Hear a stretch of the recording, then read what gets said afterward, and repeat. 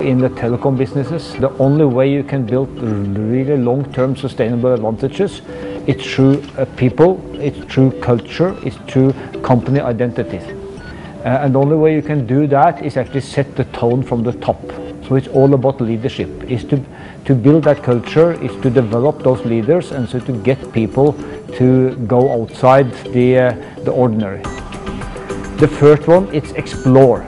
I want people that would like to move outside their comfort zone, want to explore new things, try new things, take things to the new level. The second one, it's empower.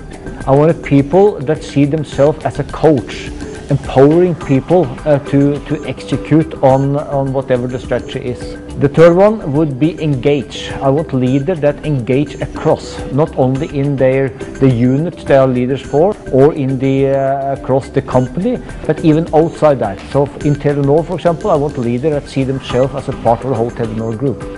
And the last one, it's about execute. I want leaders that are on the ball, trying to execute and win every day. Those are the main characters I'm looking for.